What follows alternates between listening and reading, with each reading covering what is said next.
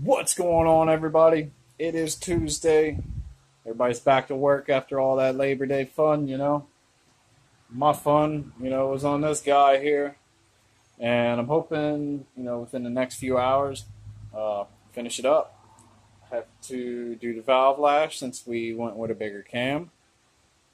And get the header on, hook up the coolant lines, put the distributor on, and hang on, horseflies, man. You guys don't know what them are. They're like that big, and when they bite, they take chunks of skin out. But yep, gotta get that. Gotta put my downshift import decal on. Once I get the hood closed, I'll be able to measure and center it up better and get that done. But yeah, we're on a downhill slope, man. Gotta get the dizzy in and hook up the fuel line and a couple other little things, like I said, and you should be ready to eat, hopefully, and hopefully it runs good. So, look at all that grist on my head. Yeah, it's a rough day at work. Got another overhaul to do. Another Cummins ISX. Yeah, I'll have to make a video on that. I'll show you guys what I do for my daily job. Yep, I'm gonna get cracking on this. Tools you're gonna need. I like these angled feeler gauges, and this guy works wonders. You get it off Amazon for like, I think, $10. It's got the 10 millimeter at the end and your screwdriver, so you can tighten your jam nut while you hold the center.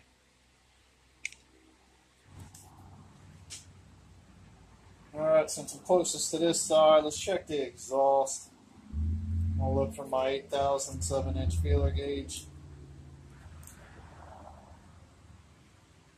There it is. It's going to go underneath the lobe. Now, you don't want too much drag, you just want slight drag. And it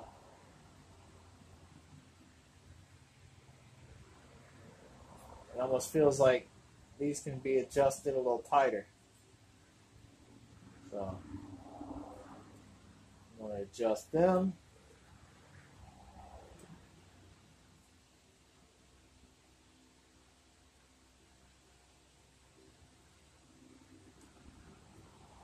Intake side.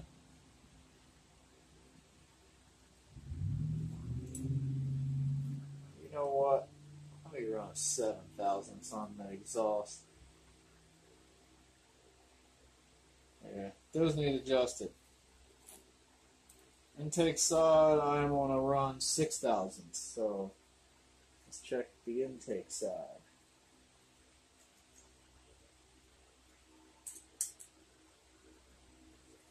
Alright, so they need adjusting.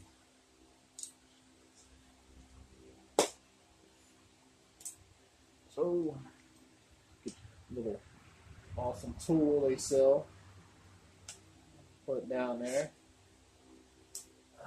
Break the jam nut loose. What I like to do, I like to screw it down and back it off a few times, work it.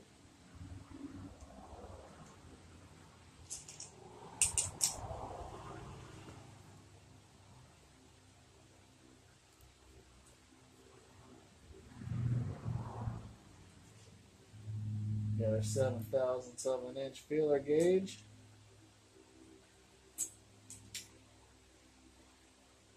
Come in from this side so we can get the tool on there.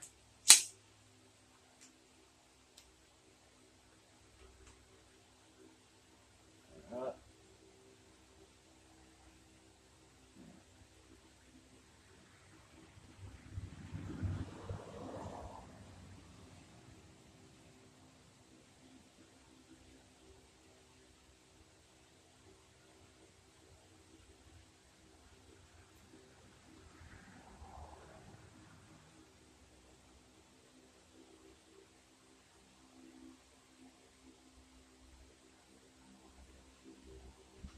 And when you do it, you want a slight drag. If it gets stuck, just kind of work it a little bit until you get it right.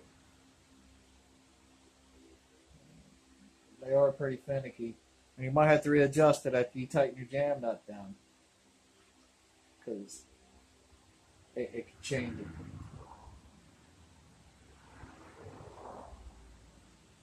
I'll call that good. It don't take much when you tighten your jam nut. Alright. Feeling some drag. I got that dang on lube on there.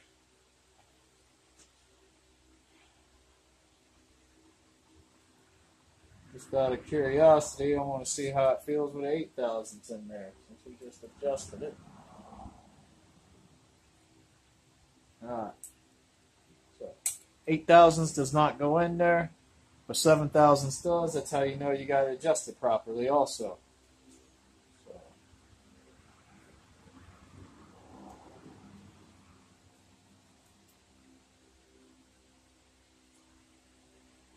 Check this side. This side needs it. Stick the tool down in there. I'm going to bring this camera in and show you what it's on so you know.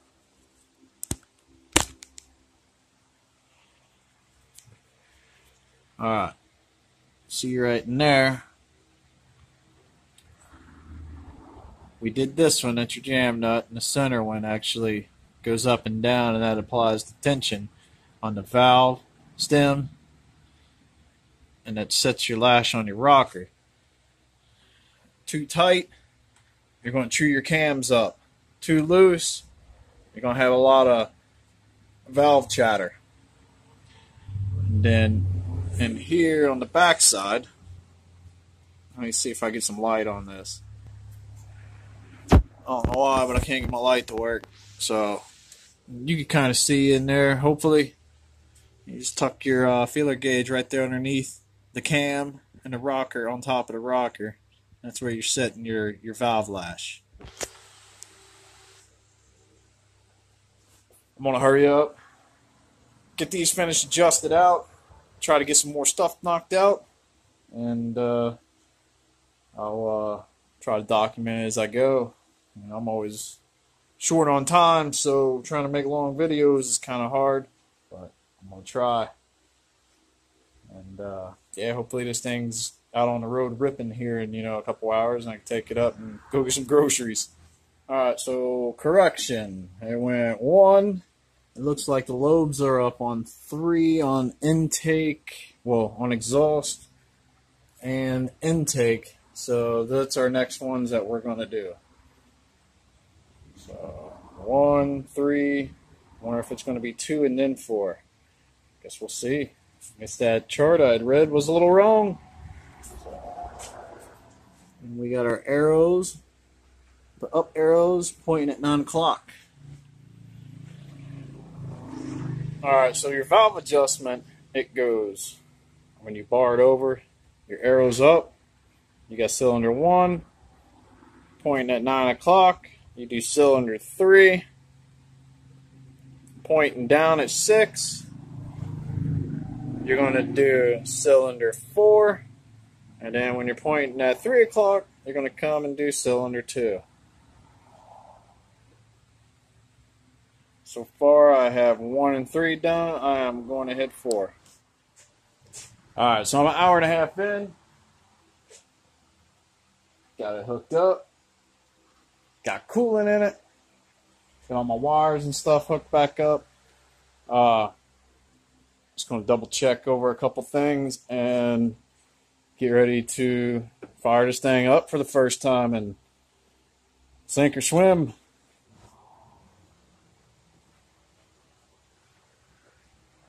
Alright, so what I'm going to do first, I'm going to turn this key a few times, let it cycle so I can prime the fuel system. Since I did unhook the fuel feed line and the little return line, little regulator. But hopefully all's good. I'll crank that, turn the key a few times.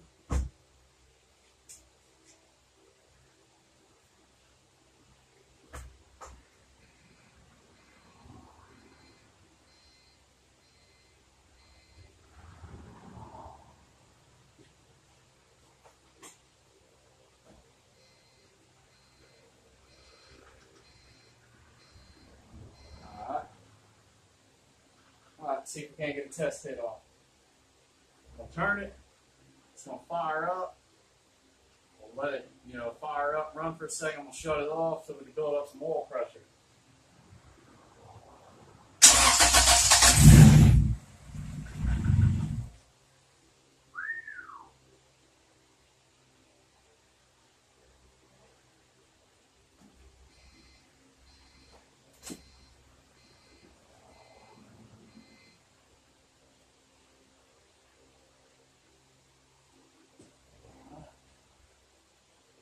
And after it's run, I'm going to get it back on the ground, and we have to set ignition timing on the distributor. Get her dialed back in.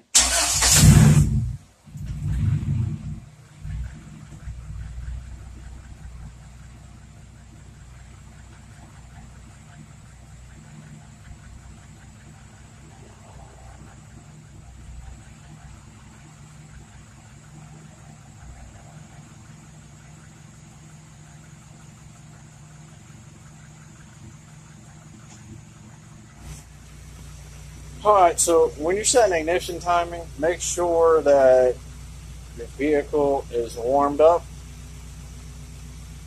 And so that's what I'm waiting for this to do. Waiting for the fan to kick on. Here I am tired again. Waiting for the fan to kick on, and that'll let me know it's up to operating temperature. And I'm going to flip this around and show you how to hook up your timing light. And yeah, go from there. I'm going to show you how to time this thing. Alright, so you got a negative and a positive on your timing gun. And that other guy over there, you put that on your number one wire. And every time number one hits and comes around, that thing's going to shoot a spark. Well, not a spark, but a light flash. And yeah, you see that? What's cool about mine, it'll actually show you your idle. Just out of curiosity, I'll aim this guy down there and see how far off we are. Yeah, we're off some. You know what? There's your TDC mark, and then, past the TDC, towards the front, you'll have 3 marks. Shoot for the middle one. It should be red. Probably ain't as good as quality. Better watch my wires. I don't know if you can see them down there. Hold on. Let me get this thing angled a little better.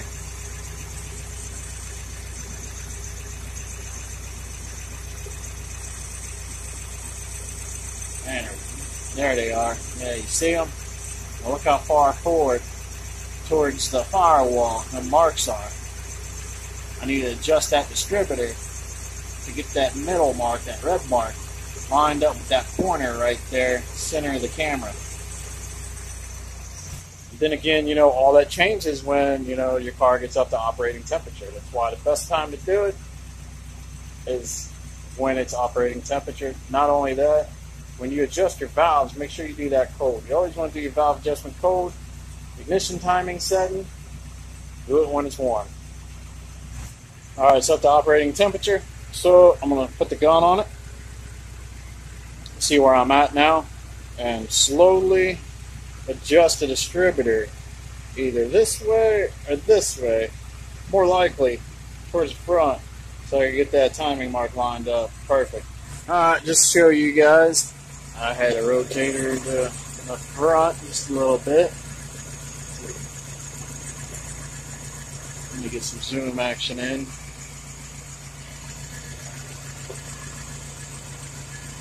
This is on the money now. See the 3 marks right there, center screen? That's where it needs to be. Alright guys, so it's the day after I'm back working on the car. I'm out here doing a street tune on it. Adjusting some fuel and ignition tables and getting this thing running way better. So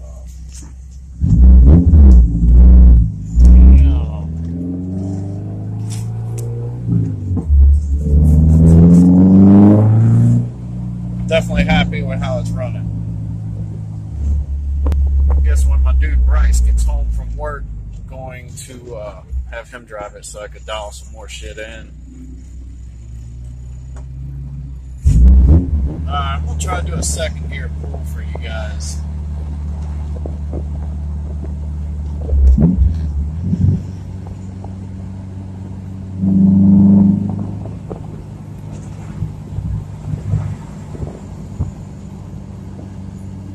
There went a cop. He was eyeballing me.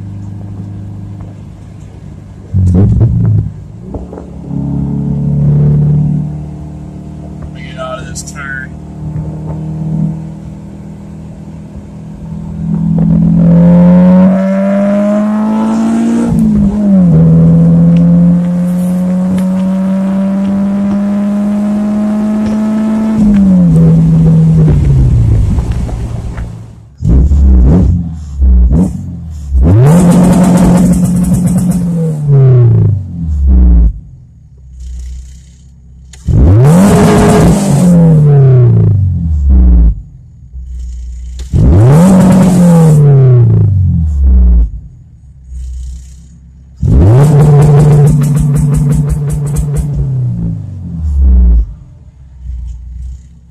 Alright guys, so seen the car running,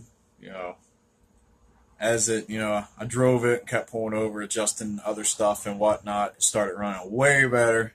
I got VTEC engaging at, I want to say five grand. So I'll have to make some new videos and show you guys, of it ripping and stuff.